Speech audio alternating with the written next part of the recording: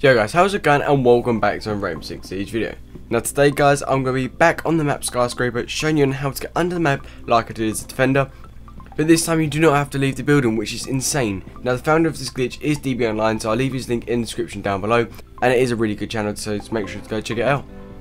But guys, for this glitch all you need is a shield, and that's pretty much it. You can be any operator with a shield as long as it's easy, and I prefer obviously smaller characters that are faster.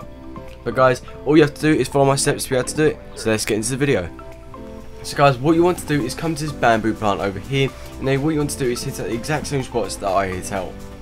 So guys, you first want to hit the front bit, then go towards like the back bit over there, hit these two bits at the back, obviously, you know, so you can just get through, and hit this bit at the front. See, this bit here, just make sure you get through, obviously you got that stick there, and what you want to do is just try and wedge your way in, so you actually can get there while the bamboo's there at the same time. Now guys, what I've done is I've put DBL Online's clip in a bit better just to show you what's going on, and you'll be able to see what's happening from there.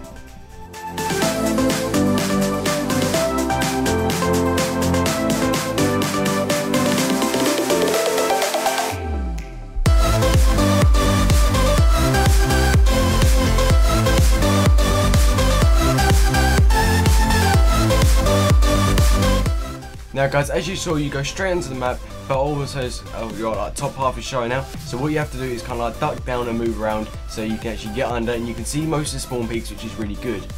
Now the upside of this glitch is that it's fun to use, obviously against your teammates, you can muck around, but the downside is you can use this on ranked and casual, which is a bit of an unfair advantage against the enemy team.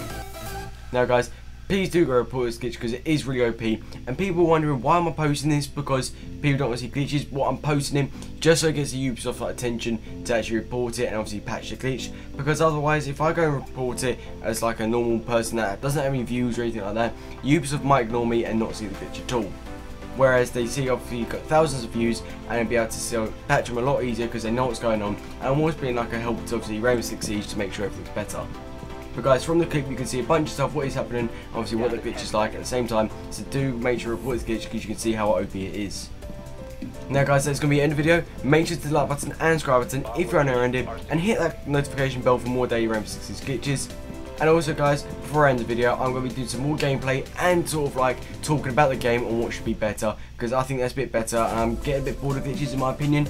If you think so and you like that, make sure to actually tell me in the description what you want to see next. Until next time, see ya.